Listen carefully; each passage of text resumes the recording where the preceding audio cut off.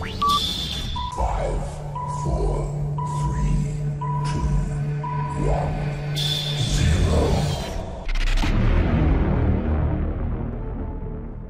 Hi, I greet this day with a love in my heart. Welcome to Next of Mind Dynamics. Today the tip of the days I would like to offer you is Facets of Memory, Part 1. Be with me. Today being 1st June 2019. What a wonderful day is ahead. Let's make this day a worth remembering. 1st June 1786, Madras General Post Office was started functioning. Now we could see that same building.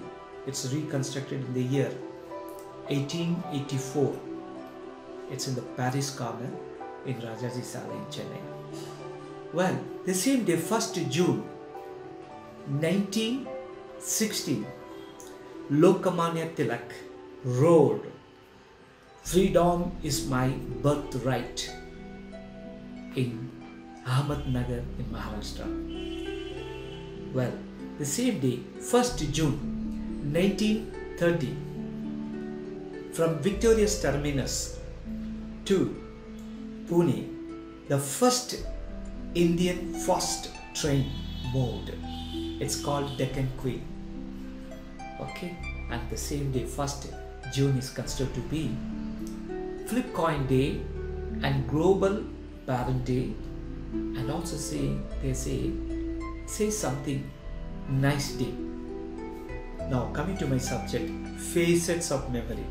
I'm really fascinated to talk about the subject because it's my ingrained subjects which I've been digested metabolically, both mind and body, let's say, and I'm very fascinated. In fact, the subject is wide and very wide, and it requires a lot of strength and stamina to understand. It's an ocean, in fact, but I'm going to give it to you in the piecemeal so that you can digest it properly and understand what are the importance of the memory and what are its real facets.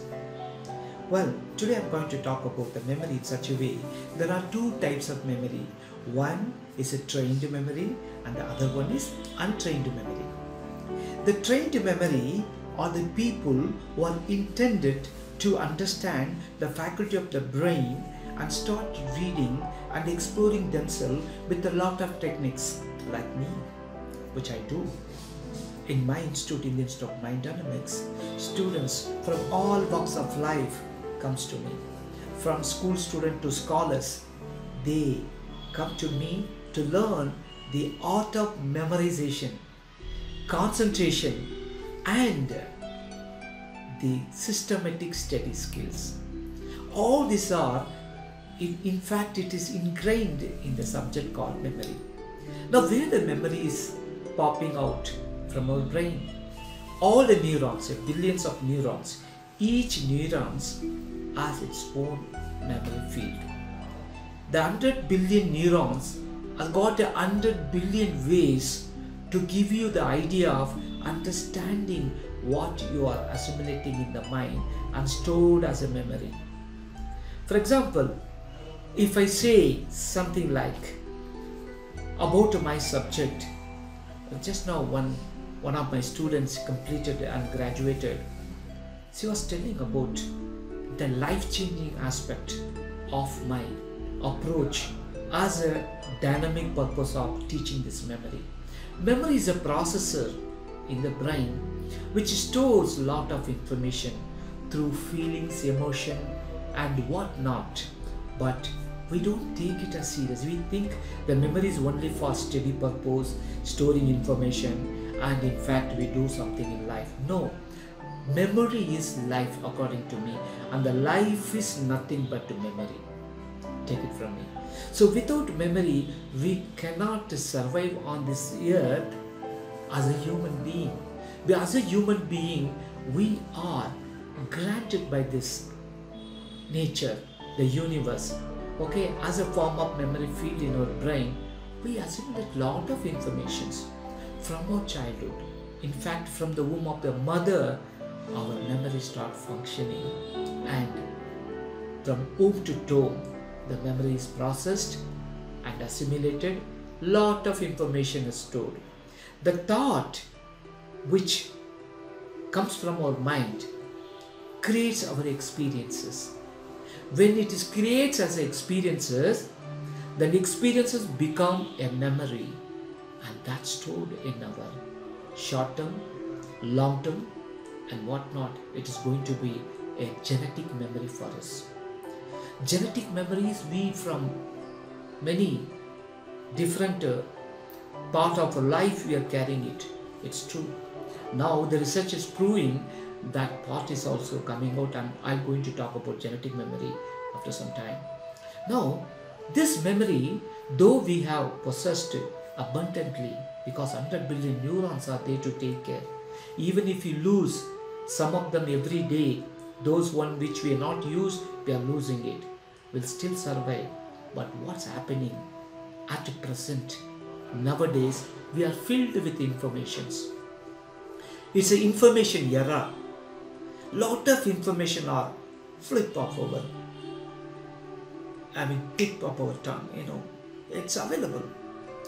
But we don't know how to retain those information in proper way so that we can recall it whenever we want it. So information era is there, a lot of technology helping us to remember, but that technology is morphing our inner inbuilt quality and the life force called memory. In other words, memory is a mental energy. It's a mind energy, I can say that. As a physical energy we get from the food, the mind energy gets from our thought. So thought should be neat, the thought should be clear, and thought should be good, so that we can create a good memory all over our life and perform everything intact. Without memory, you know that there are problems. People fail to write examination in a proper way, they lose marks, sometimes they face a failure in the examination if you don't proper have a memory. And the people who don't have memory fail in the job. Procuring a job, in the interview they fail. Even if you get into the job, the susceptible is not there. They are finding difficult to retain in the organization. And the business, if you don't have memory, you lose a business, because visible and invisible competitors are around, and if you don't have proper memory, and you are outclassed. So even relationship with the wife and husband, children, and anybody who we are coming across, if you don't have proper memory, they don't respect you, they don't value you, they don't even think that you are exist. So memory is one of the vital force which God has given to us. Let's make use of it. Now we have memory, I have memory, you have memory, yes, we do agree, but how to retain it, how to augment it, how to strengthen it, how to excel in it, how to enhance it? There are many ways. Good things is that is there right now with the form of techniques. Okay, I'll be keep discussing lot of techniques on this. Please be with me. I'm an institute. I'll give the mind dynamics techniques. There are a lot of techniques are there. The one of the techniques is 3-dimensional memory formula. People are energizing it, people are exercising it, people are experiencing it, and they are exploring it many ways in life. So memory is nothing but a pot contains a contents, but if the pot become a crack, all the thing will go. So you should not lose your memory for any reason. So keep it intact and augment it, strengthen it, and keeping the memory, you can explore this world in a very different way and be successful in life in all walks of life. Thank you for watching. Last but not the least, today I would like to go because of say something nice day.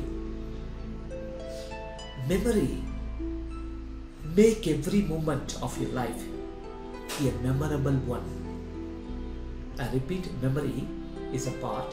Make every moment of your life a memorable one. Thanks for watching. Be with me. I'll catch you later. May all be blessed.